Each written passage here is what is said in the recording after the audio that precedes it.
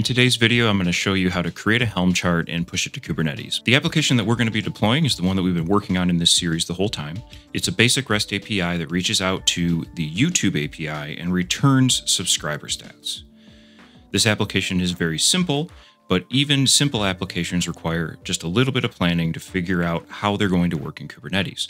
So let's talk about the characteristics of this app. First off, the application exposes port 10101 on the container. It runs as user 1001. It needs to have the path /YouTube/channel/stats routed to the application so it can return its result. The application requires two environment variables, one of them being the YouTube API key and the other one the YouTube channel ID. I think this application should probably support autoscaling. Not that it's going to get a ton of traffic, but let's just do it for demo purposes. This application is stateless, so we can have as many replicas as we want without having to worry about any other problems. It doesn't need any additional storage volumes, and it doesn't require a special service account to give it any kind of additional permissions in Kubernetes. So, based on what we know about this application now, we can go ahead and start thinking about the Kubernetes objects that would be needed. Now, obviously, Kubernetes is a large topic, and there's a ton of different objects that you can use, and I could go into all of them.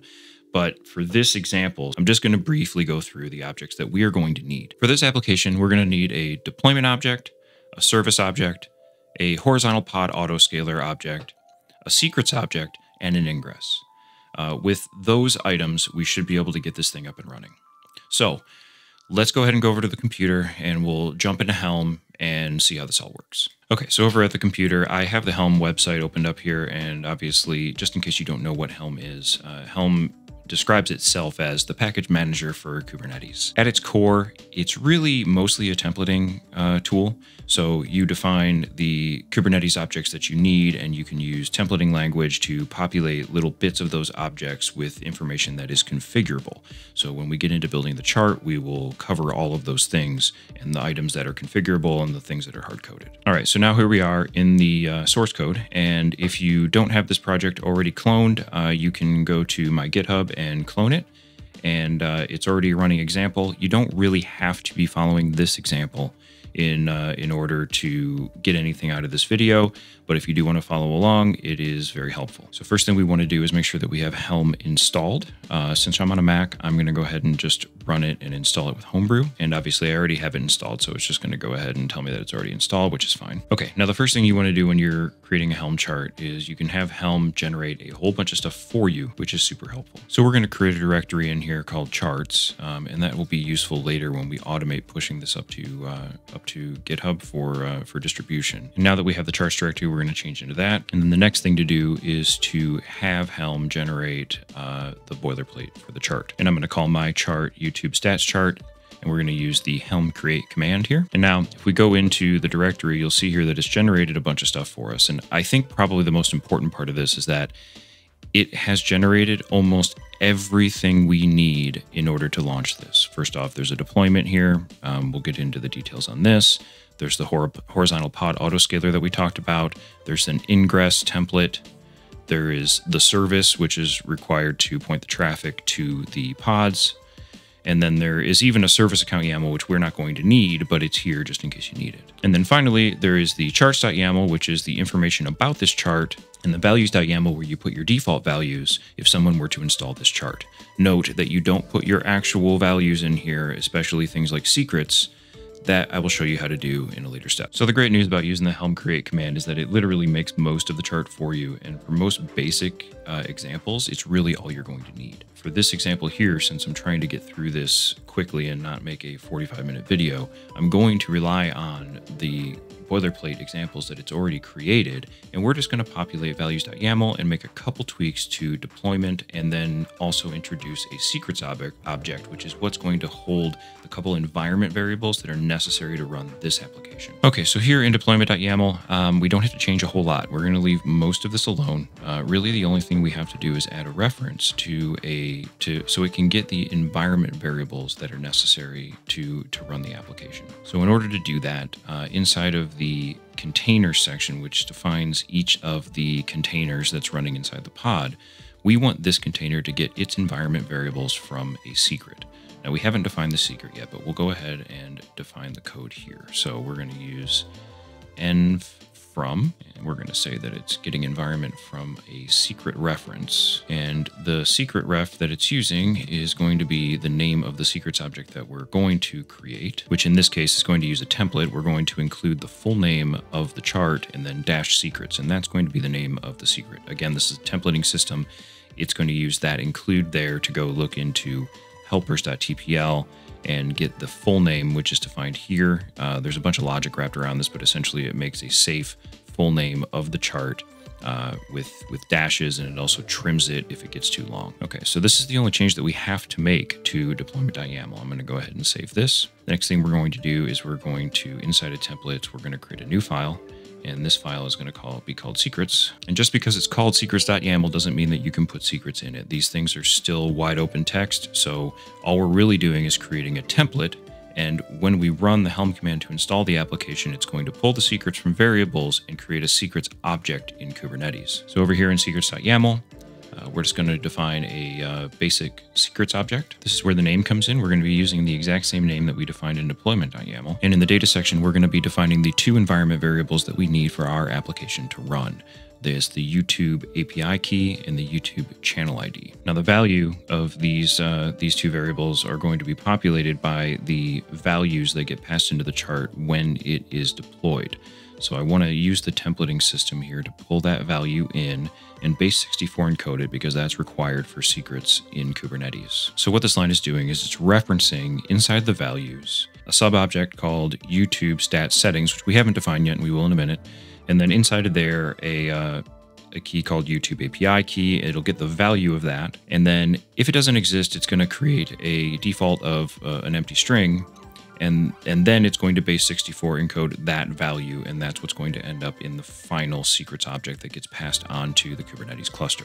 All right, and that's all it is for the secrets object. We can go ahead and close out of this, and the deployment, and the helpers. So now we're going to go over the values.yaml file. And like I mentioned before, the values.yaml file, while it is called values, it is not the place where you should be putting your specific configuration about your application. When creating a Helm chart, the purpose of the chart is that you can distribute it and other people can install the application. And the values are the things that can be changed by the person when they're installing the application for themselves. So what we're going to do in values.yaml is we're going to define some, I'll call them sane defaults. And then when another user installs it, or when we install it in just a minute from now, we'll be able to define our override values from a different file altogether, and I'll show you how to do that. Okay, so over here in values.yaml, you can see that it's generated a lot of just automatic default information and filled in some blanks. So we're going to have to make some modifications to this. First off, we can go ahead and leave replica count at 1. The image is not correct because we want it to run our YouTube stats image. So what we're going to do is we're going to go ahead and grab the repository that we defined earlier in the series. And like I said before, if you want to go check out the series, I will put a card at the top and a link in the description. We're going to set pull policy to if not present. That's normal for Kubernetes. Essentially, if it doesn't exist, it's going to pull it. And we're going to leave the tag as an empty string, and we'll get to that in a little bit here. Image pull secrets, we're going to leave alone since this is a public repo. We don't need a name override or a full name override. As a matter of fact, I'm just going to go ahead and delete those lines. Service account, we don't need a service account, so we're just going to set this to false. We don't need any pod annotations. Okay, so now for the pod security context and the security context. Like I mentioned before, and this is why the planning is important, this application runs as user 1001. Again, we created that earlier. We made it so the container doesn't run as the root user. So we need to tell Kubernetes that it is running as this user. So first thing we're going to do is we're going to remove these empty braces. And then we're going to add this FS group, and it's going to be 1001. And then we're going to do the same thing down here for the security context. We're going to modify this so it works correctly too. So we're setting this for the security context to run as user 1001, run as group 1001, and run as non-root true. That makes sure that it runs it the right way that the container expects.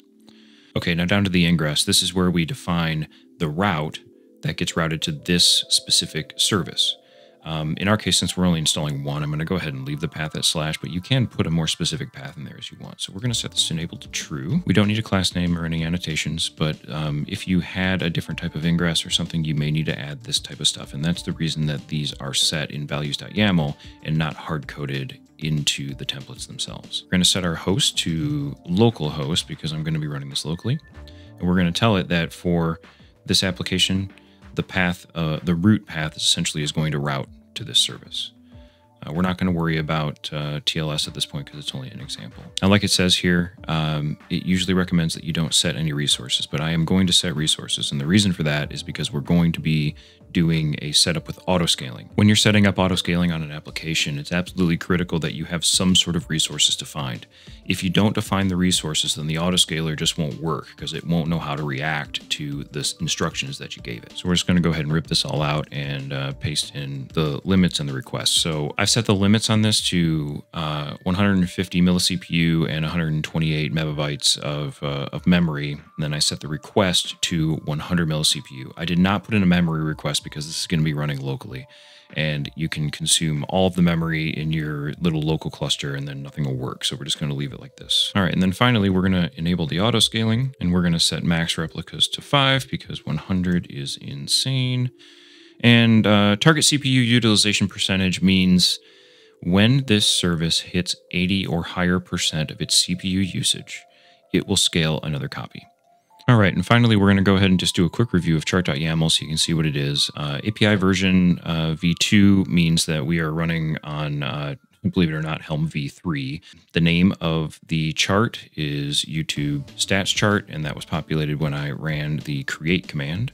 And then we'll put a description so anybody else can see it when they pull this down. All right, got that done. So the version number and the API version, in my case, I'm going to go ahead and leave these as the same. This will come in handy later when we automate the process of packaging this chart and pushing it up to a Helm chart repo. What we'll be able to do is tag the application and have the version number coincide. So this is really just a hard-coded default, and we can override these in the packaging option. All right, so there's one last step before we install this. Like I mentioned before, the values.yaml file is a set of instructions, but does not actually contain the exact information that we need in order to run this application. A few things are missing. If we go back to secrets, you'll see here that it references values.youtube stat settings and the YouTube API key and the YouTube channel ID. We need to account for those in values.yaml. So we'll go ahead and put these in, YouTube stat settings, and then the YT API key and the YT channel ID. Here in values, I'm going to leave this blank. It's very important that you leave this blank here, or otherwise you're essentially sharing your YouTube API key with the world. Okay, now that we have this defined, the next thing to do is to define the overrides that we need to have in our application in order to make this work. We're obviously going to have to populate the YouTube API key and the YouTube channel ID, but also we're going to have to populate the tag. I'm going to want to pull the latest version of the application. So I've already created this file and I've set it aside. It's not in the repo. It's going to be in another place that you keep safe. So I've created a folder outside of my project and I've created a new file called myvalues.yaml. And we'll go ahead and open that up. I'll have to blur out the API key, but you can see here that it's essentially the same thing as values.yaml, but just the information that you want to override is set here. So YouTube stat settings and the API key and the channel are set. And then the image, we're going to set the tag to latest. That's really all there is to it. Okay, so believe it or not, that's all there is to it. We just created the Helm chart, and now what we're going to do is go ahead and install it. Since we're going to be running this locally, there's really no need to package it and push it up to a Helm repo. We're just going to run it from the machine. Along with that, it's going to be required that you have a local Kubernetes cluster installed on your machine, or otherwise this won't install. If you don't know how to set up a local Kubernetes cluster, or you would like a script that'll do it for you, I do have one available on my website. I'll put a link in the description below. And while you're down there, hit the subscribe button. I would really appreciate it. All right, so back to the application. Now that we have this working, all we really need to do is just run the install command. Just a real quick review of the anatomy of this command. This is going to be Helm install. And then YouTube stats is the name that you are naming your installation. So you can call it whatever you want. I'm calling it YouTube stats.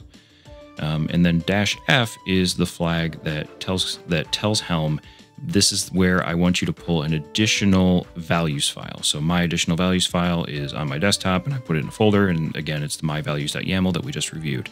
Finally, and also very important, the dot at the end means something. It means that you want to install from this folder. And in this case, I'm in the charts directory, so that's wrong. We want to actually install it from the YouTube stats chart directory. So we're going to just change this real quick. There we go.